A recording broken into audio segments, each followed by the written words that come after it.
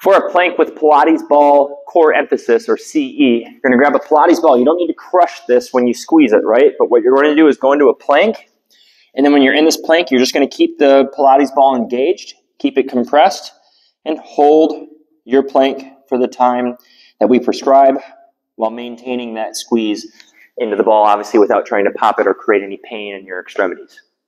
Do for the time that we prescribe, or the breaths that we prescribe.